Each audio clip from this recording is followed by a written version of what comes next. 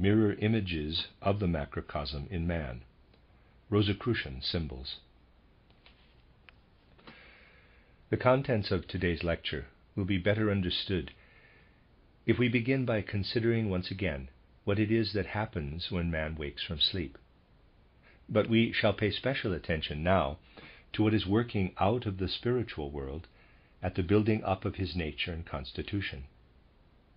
When man wakes from sleep, his whole being passes out of the macrocosm into the microcosm. It is quite understandable that in his normal consciousness he has very little knowledge of the interaction between macrocosm and microcosm. In the ordinary way, he supposes that what he calls his ego is within himself.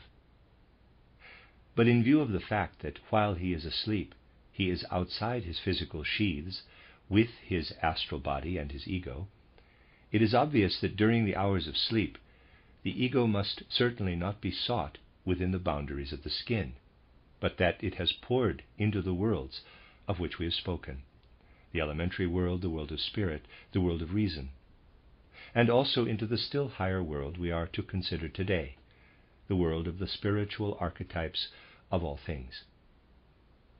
The ego has poured into the cosmic expanse.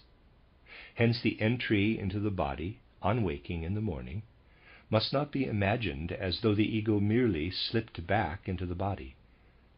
A kind of contraction of the ego takes place on waking. It contracts more and more, and then passes into the physical and etheric bodies in a certain consolidated form. But what is perceptible to clairvoyant consciousness is that the ego is not by any means wholly within man during the hours of waking consciousness. To clairvoyant consciousness, the ego is always present in a certain way in man's environment, and coincides only partially with what is perceived as the human physical body. Accordingly, we may say that the ego in its substantiality is also always present around us.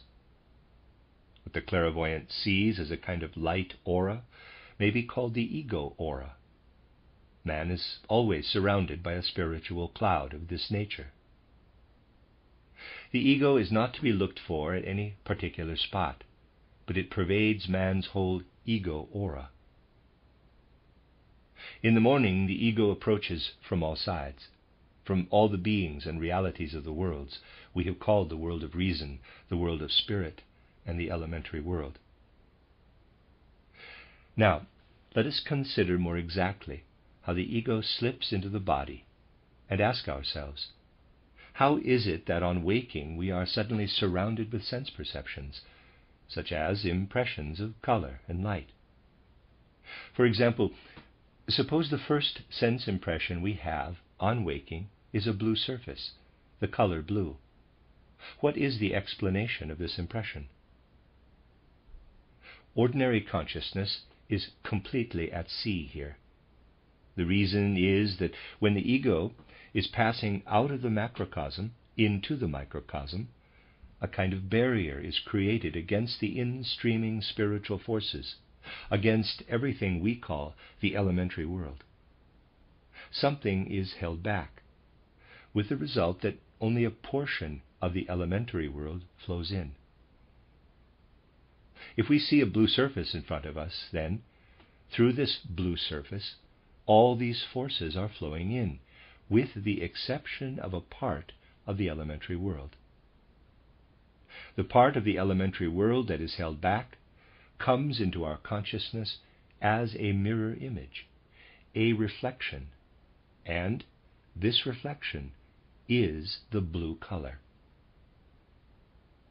The elements of fire, air, water, and earth, spiritually conceived as belonging to the elementary world, stream through the eye, EYE, with the exception of what we actually see. Sense perception arises to the fact that our eye holds back part of the light from the elementary world. Our ear holds back part of the sound. Our other organs hold back part of the fire or warmth.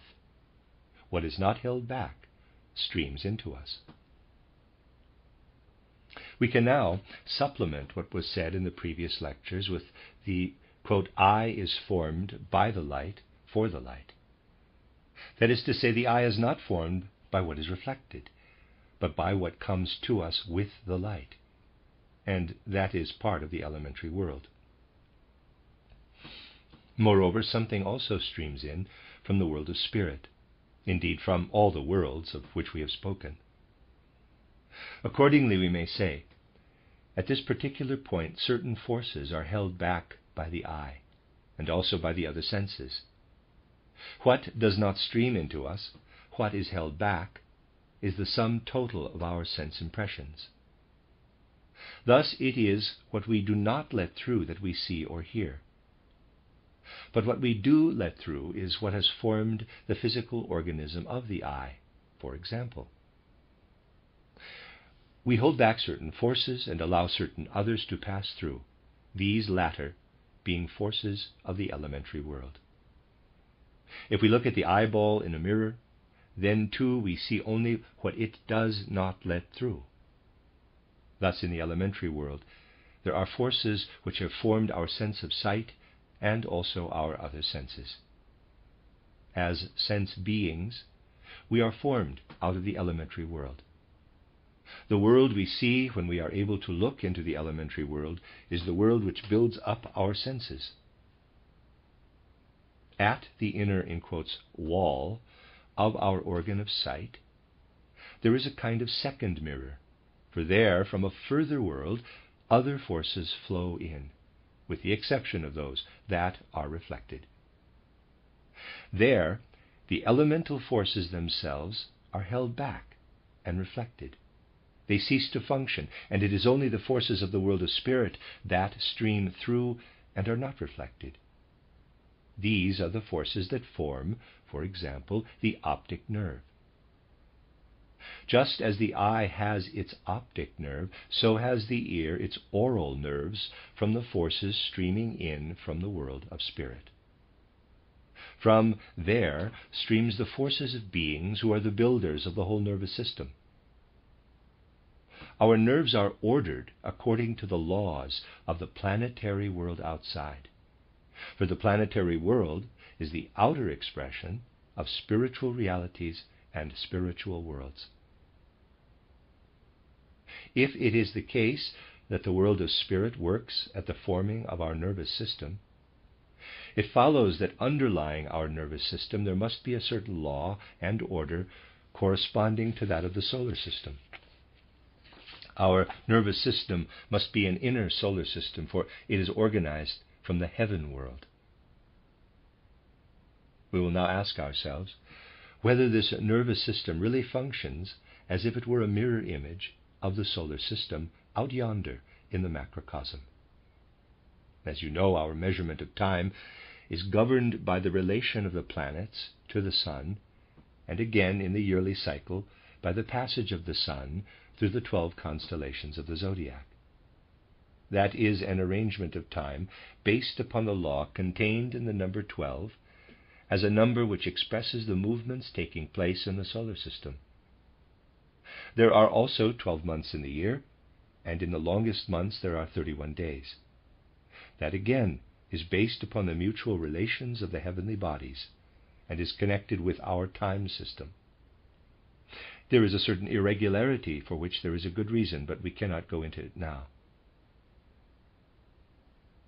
Let us try to picture this remarkable time system in the universe and ask ourselves how these cosmic processes would be reflected in our nervous system. If the forces underlying the macrocosm are also the forces which have formed our nervous system, we shall certainly find a reflection of them in ourselves. And in fact, we have 12 cerebral nerves and 31 pairs of spinal nerves. The cosmic laws are actually reflected in these spinal and cerebral nerves. The existence of a certain irregularity is explained by the fact that man is destined to be a being who is independent of what is going on outside him. Just as the sun's passage through the constellations of the zodiac takes place in 12 months, and this is reflected in the 12 cerebral nerves. So the days of the month are regulated in accordance with the circuit of the moon, 28 days. How is the connection of the 31 days in the month with the human nervous system to be explained? We have 3 additional pairs of nerves, that is 31 in all, which makes us independent beings. Otherwise, here too, we should be governed by the number 28. Here you can glimpse a deep mystery, a wonderful connection between our nervous system and what is expressed in the great symbols of space, symbols which in themselves are mirrorings of spiritual beings and activities. We come now to the third part of the reflection. Our nervous system is built up by the world of spirit. At the point where the nerves pass either into the brain or into the spine, again a reflection takes place. At this point, the stream from the world of spirit is held back in the nervous system, and what we have come to know in the world of reason penetrates through. The forces of the hierarchies work through at this point, and the world of reason builds up for us the brain and spinal cord that lie behind the nerves. In our brain itself and its elongation, the spinal cord, we have the product of all the activity originating ultimately in the world of reason. Anyone who is able to survey the world of spirit clairvoyantly can find exact images of the great cosmic prototypes, even in the smallest reflections in the cerebral nervous system and the spinal nervous system. But the world of archetypes, or archetypal images, streams right through us without our being able to hold it back. In what way are we able in ordinary life to be conscious of anything? By being able to hold it back. We become aware of a part of the elementary world by holding it back.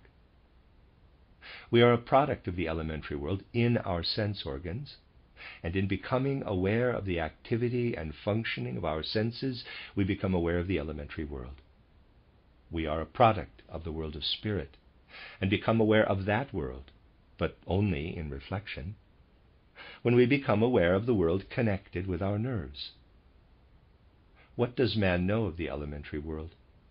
As much as is mirrored for him by the senses, light, sounds, and so forth. What does man know of the world of spirit? Just what his nerves reflect for him. The laws of nature, as they are usually called, are nothing else than a shadowy image, a faint reflection of the world of spirit. And what man takes to be his inner spiritual life, his reason, is a weak reflection of the outer world of reason. What is usually called intellect, intelligence, is a faint, shadowy reflection of the world of reason. Of what should we have to be capable if we desire to see more than what has been described here? We should have to be able to hold back more. If we wanted to experience consciously the influence of the world of archetypal images, we should have to be able to hold back this world in some way. It is only possible for us to have physical sense organs, eyes, for example, by admitting the elementary world into ourselves and then holding it back. We can only have a nervous system by admitting the world of spirit into ourselves and then holding it back. We can only have a brain and reasoning faculty by admitting into ourselves the world of reason and then holding it back. Thereby the brain is formed.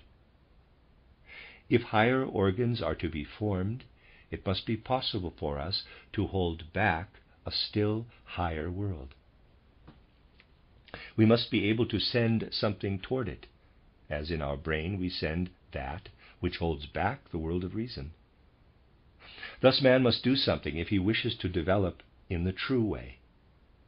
He must derive forces from a higher world if in the true sense he wishes to develop to a higher stage. He must do something to hold back the forces of the world of archetypal images, which would otherwise simply pass through him. He must himself create a reflecting apparatus for that purpose. The method of spiritual science, starting from imaginative knowledge, creates such an apparatus in the way in which the man of today can and should do this. What man normally perceives and knows is the external physical world. If he desires to attain higher knowledge, he must do something to create for himself higher organs. He must bring a world that is higher than the world of reason to a halt within himself. And this he does by developing a new kind of activity which can confront the world of archetypal images and, to begin with, hold it back. He engenders the new activity by learning to undergo inner experiences which do not occur in everyday life. A typical experience of this kind is described in the book titled Occult Science and Outline, Chapter 5. It comes about by picturing the rose cross. How should we proceed in order to have, as a true experience within us, this mental picture of the rose cross?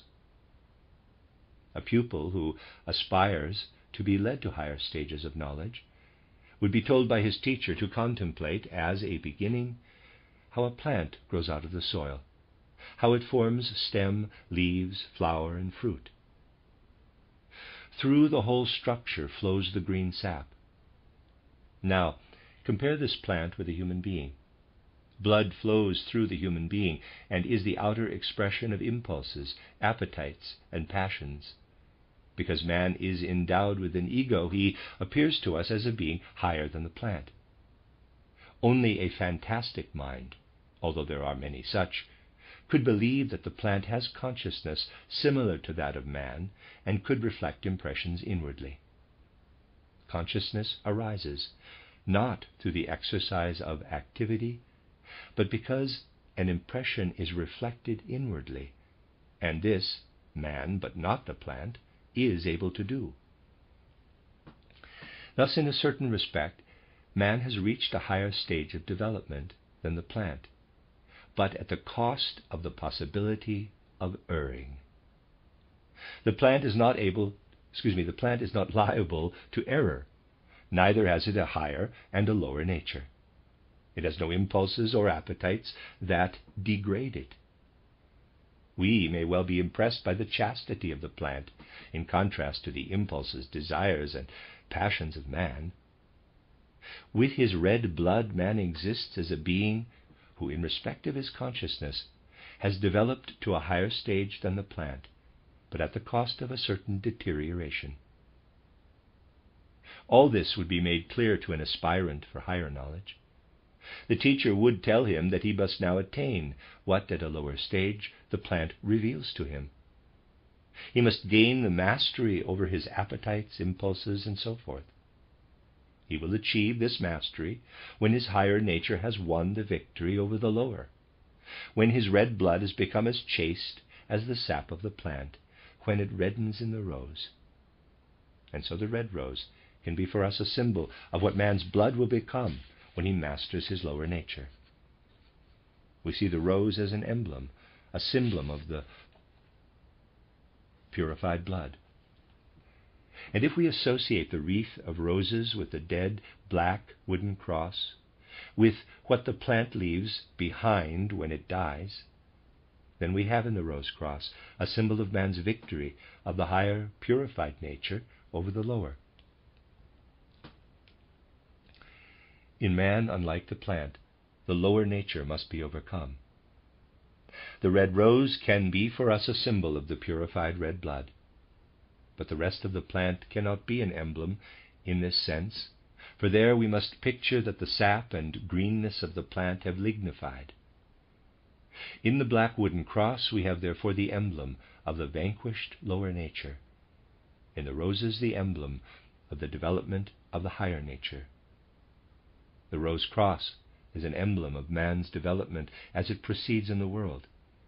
This is not an abstract concept, but something that can be felt and experienced as actual development. The soul can glow with warmth at the picture of development presented in the symbol of the rose cross. This shows that man can have mental pictures which do not correspond to any external reality. Those who are desirous of having normal consciousness only, where the mental pictures always represent some external reality, will speak derisively of the rose cross symbol and insist that mental pictures are false if they represent no external fact. Such people will ask, wherever is there any such thing as the rose cross? Do red roses ever grow on dead wood? But the whole point is that we shall acquire a faculty of soul that is not present in normal consciousness, that we shall become capable of elaborating mental images and conceptions which have a certain relation to the outer world, but yet are not replicas of it. The rose cross is related in a certain respect to the outer world, but it is we ourselves who have created the nature of this relationship.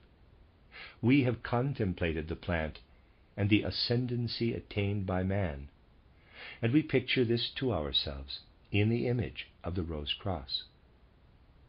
Then we inscribe this symbol into our world of mental pictures and ideas. The same could be done with other symbols. In order that we may understand one another fully, I will speak about another symbol. Let us think of the ordinary life of man through the days of his existence. Day alternates with night, waking with sleeping. During the day we have a number of experiences. During the night, without our being conscious of it, forces are drawn from the spiritual world. Just as we have experiences in our conscious life, in the night we have experiences in the subconscious region of our being. If with the object of acquiring knowledge we take stock of our inner life from time to time, we certainly ask ourselves the question, what progress am I making? Has every experience during the day actually brought me a step forward?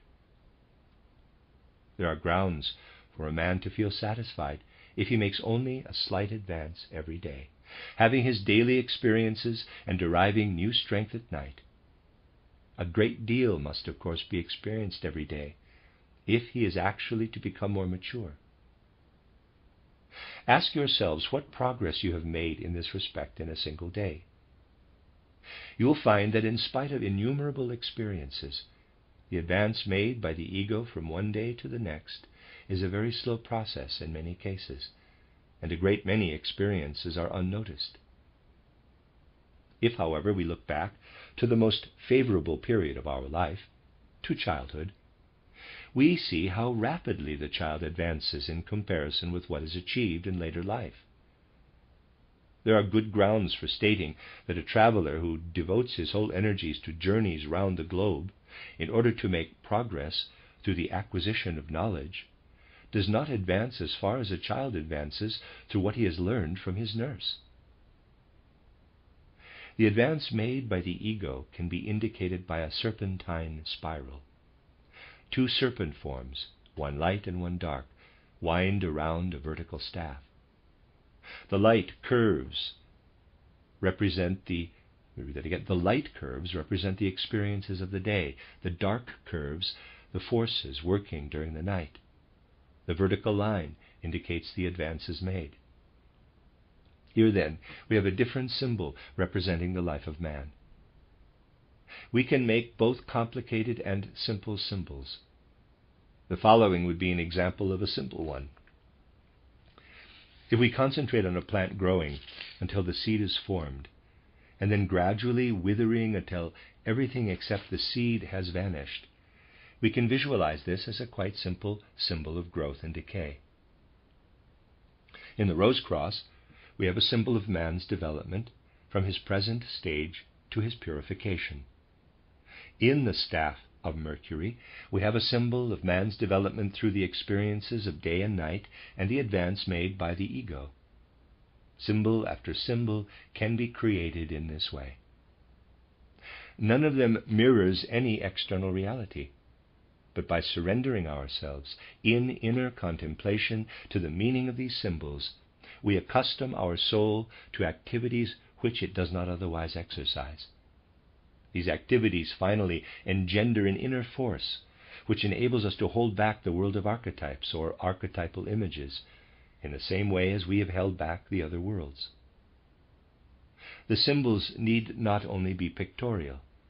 They may also consist of words into which profound cosmic truths are compressed.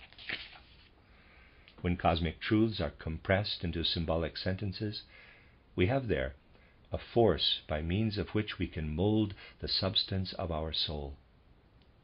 By working thus upon himself, man consciously builds up that which the external world has otherwise accomplished in him without his aid, forming his brain out of the world of reason, his nervous system out of the world of spirit, his sense organs out of the elementary world. He himself builds organs higher than the brain, organs which are not outwardly visible to normal consciousness because they lie in a realm beyond the physical. Just as the eyes have been formed out of the elementary world, the nerves out of the world of spirit, the brain out of the world of reason, so out of the world of archetypal images, higher spiritual organs are formed and molded, organs which gradually enable us to penetrate into the higher world and to look into it. These organs simply represent a development and continuation of the activity carried out at a lower stage. These higher organs of perception appear in the shape of spiritual flower forms budding forth from man, and are therefore called lotus flowers, or also spiritual wheels or chakrams. In anyone who practices such exercises, new organs may actually become visible to clairvoyant consciousness. For example, one unfolds like a wheel or flower in the middle of the forehead. This is the two-petaled lotus flower. It is a spiritual sense organ. Just as a physical sense organ exists in order to bring to our consciousness the world around us, so do these spiritual sense organs exist in order to bring to our consciousness the world which cannot be seen with normal physical eyes. These so-called lotus flowers are forces and systems of forces which bud from man's soul. A second organ of this kind may be formed in the region of the larynx, another near the heart, and so on. These spiritual sense organs, the word inevitably implies a contradiction, but there is no better expression in modern language which is coined for the physical world. These spiritual sense organs can be cultivated by the patient and vigorous practice of immersing oneself in symbolic mental pictures, which are not pictures of anything in the external world, and which, in this respect, differ from the mental pictures of ordinary consciousness in that they do not mirror anything external, but work in the soul and produce forces which can hold back the world of archetypal images, just as eyes, nerves, and brain hold back the other worlds that are around us. But to have arrived at this point is not enough. Anyone possessed of the faculty of clairvoyant vision can perceive these higher sense organs in man. But these organs themselves must now be further developed. So far, they have been formed out of a world higher than those worlds out of which our human constitution is otherwise built up. Now comes the second stage, the preparation for actual vision. The form taken by the process of preparation is that anyone who has attained imaginative knowledge through the development of the lotus flowers and is conscious of having attained it, now passes on to something rather more difficult, to a higher stage of inner work and effort. The first stage consists in elaborating numbers of symbolic mental pictures, which are given in every school for genuine spiritual training and vary according to a man's individuality, so that the higher sense organs may be developed with patience and endurance. At the next stage, as soon as man has acquired a certain skill in picturing such symbols, he must reach the point of being able to exclude the pictures from his consciousness and to concentrate only upon the force within him that has created them. In forming the picture of the rose cross, we took account of the plant and of man, and only afterward built up the symbol. Now, we eliminate from our consciousness this symbol as well as that of the staff of Mercury, concentrating upon the activity we ourselves have exercised in building up the pictures. This means that we direct our attention to our own activity, ignoring the product of it. This is even more difficult. We say to ourselves, after having created a symbol, "How did you do this?" Most people will need to make many, many attempts in order to pass from the symbol itself to the activity which created it. The process will take a very long time.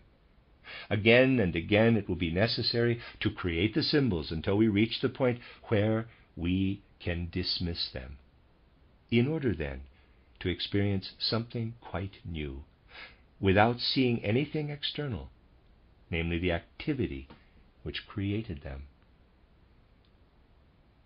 If after practicing this for a long time we feel a kind of seething and eddying within us, a certain progress has been made. We can then actually experience the moment when we do not merely possess higher organs or lotus flowers, but see flashing before us a new realm of which hitherto we had no inkling. We have reached the stage where we have a new field of vision and have our first insight into the world of spirit. The experience is as follows. We have already left the ordinary outer world. We have lived in a world of symbols, and now we eliminate the symbols and pictures. Then we have black darkness around us. Consciousness does not cease, but seethes and eddies, stirred by our own activity. At an earlier stage, we held back the world of archetypal images. Now we hold back the world of reason too, but not in the same way as before. We hold it back from the opposite side. We hold back what otherwise flows into us. Previously, we saw only the shadow pictures of the world of reason in our own intellectual activity. Now, we see the world of reason from the other side. We see the beings known as the hierarchies. Little by little, everything now becomes filled with life. This is the first step to be taken, but that is not all. A further step consists in acquiring the power also to suppress our own activity. First of all, the pictures have been suppressed, and now our own activity. If he really makes the attempt, the pupil will again realize how difficult this is. It is a longer process, for it will usually happen that he then falls asleep. Yet if any consciousness at all is left to him, he has advanced to the point where he holds back not only the world of reason, but the world of spirit too. He now sees the world of spirit from the other side, and the spiritual realities and beings in that world. Whereas the previous stage of knowledge, when the activity creating the symbols is held back, is known as inspiration, knowledge through inspiration. This further stage, when we also eliminate our own activity, is called intuition. Through intuition we glimpse the true configuration of the world of spirit, which otherwise we see only in its shadow pictures, the laws of nature. We now become conscious of the beings and their activities, which have their outward expression in the realities and laws of nature. We have now described a path of knowledge differing somewhat from the one that is followed when a man simply becomes conscious of entering into or passing out of the world of spirit when he goes to sleep or wakes. This method first creates the organs in that world of archetypal images. Read that again. This method first creates the organs in that the world of archetypal images is held back, and its forces used for the creation of these organs that are needed by man. And then he is led through imaginative and inspired knowledge into the world of spirit, into which he is now able to gaze. But when he has reached the stage of intuitive knowledge, He can also grow into the elementary world in such a way as not to enter it unprepared, but fully prepared, seeing it before him as a final experience. Certainly this path is a hard one for many people because it demands much renunciation. A man must first practice for a long time with symbols and wait until the requisite organs are formed. But to begin with, he cannot see with these organs. It is very often the case today that people do not want to go along a sure path, but above all to see something quickly, to have rapid success. Success will surely come, but it must be achieved by practicing a certain renunciation. First, we must work upon ourselves for a long time in order, little by little, to find entrance into the higher worlds. And truly, what we first see of the world of reason and of the world of spirit is a very colorless vista. Only when we come back from these realms into the elementary world, when we are far advanced in intuitive knowledge, only then does everything acquire color and vividness, because then it is all permeated by the elementary world and its effects. It is only from the vantage point of intuitive knowledge that these things can be described. Moreover, only when we have joy in building up the symbols, when we work with patience and perseverance at the development of the organs, can we be aware of a certain progress. But although at the beginning we see only little of the higher worlds, it is a sure path, and one that protects us from illusions. The reward comes only later, but it is a path that is a safeguard against idle fantasy. If we have worked our way to the stage of imaginative knowledge, we already stand in the world immediately above our own, and we feel that we have membered into ourselves something from a higher world. Then we gradually rise to higher and higher stages, and finally achieve a real understanding of the higher worlds. You will find an outline of this process of development in the book titled Knowledge of the Higher Worlds and Its Attainment, and in the later part of the book titled Occult Science and Outline. The accounts given there are intended for a rather wider public and are therefore somewhat condensed. I wanted today to speak of certain more intimate matters which will add something to what is contained in those books on the subject of the path to higher knowledge. I have tried to make it clear that in the microcosm, in the nervous system, in the brain, men are mirror images of the activities and beings of the macrocosm. It has been shown that before we begin to work on ourselves, in order to unfold higher qualities, other work has already been applied to our development as human beings. We have realized that we are actually only continuing the work that has already been applied to us. Just as our physical constitution has been built up out of the higher worlds, so do we ourselves build up our spiritual man. We transcend our ordinary selves by advancing in our development. Nobody who takes the concept of evolution seriously can doubt that such further development is possible. Those who believe that what is actually there has risen from earlier stages of existence to the present one must also admit that development can go forward. But because man has become a conscious being, he must also take his development consciously in hand. And he can tread in full consciousness the path of development that has been described. If he needs a teacher, he no longer needs him, as was the case when the old methods were in use, as one who takes something away from him or allows something to stream to him. In such circumstances, those who were guided by the teacher were not independent.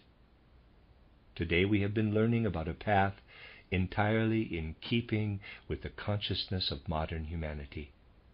For one who takes this path entrusts himself to another in no other sense than a pupil entrusts himself to a tutor in mathematics. If he did not assume that the tutor knows more than he knows himself, he certainly would not go to him. In the same sense, we entrust ourselves to a leader or teacher who gives us nothing more than indications. At every step we remain our own master, while scrupulously following the indications given. We follow the indications given by the teacher as we should do in the case of those given by a tutor in mathematics. Only now our whole soul is engaged. It is not a matter of applying our intellect to the solution of a mathematical problem. It is the essence of the new method of initiation that it takes account first and foremost of the independence of the human being. The guru is no longer a guru in the old sense, but only in the sense that he gives advice as to how progress can be made. The successive epochs change, and man is constantly passing through new stages of existence. The methods for promoting development must therefore also change. Different methods were necessary in earlier times.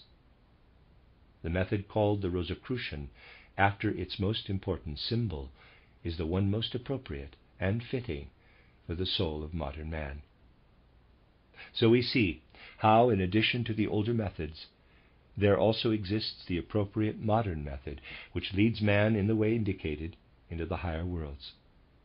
A mere outline has been given today. Tomorrow